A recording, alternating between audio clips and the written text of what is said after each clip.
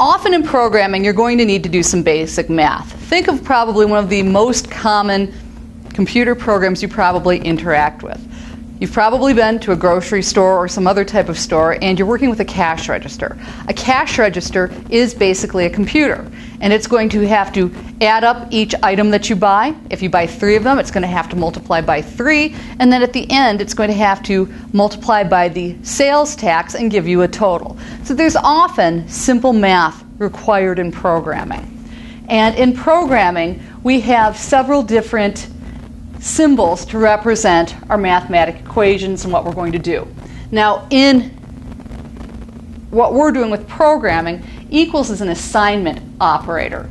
So if we have a variable,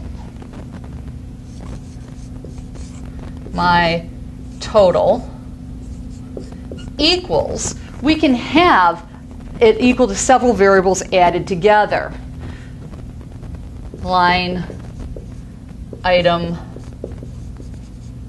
1 plus line item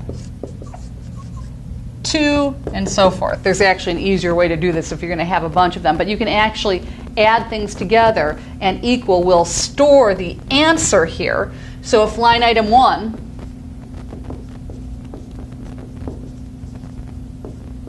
equals 12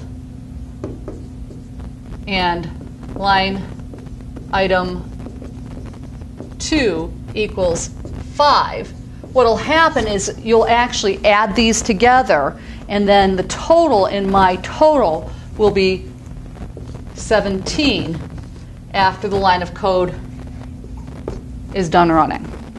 So equals assigns a value to a variable. Addition is a simple plus sign. Subtraction is a minus sign. Multiplication is the asterisk, and division is the sideways, the slanting hash mark.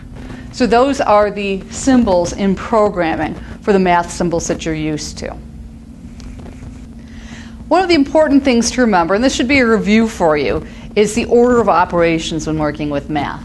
You're always going to work from left to right, multiplication left to right, multiplication, division, before you get to addition and subtraction left to right.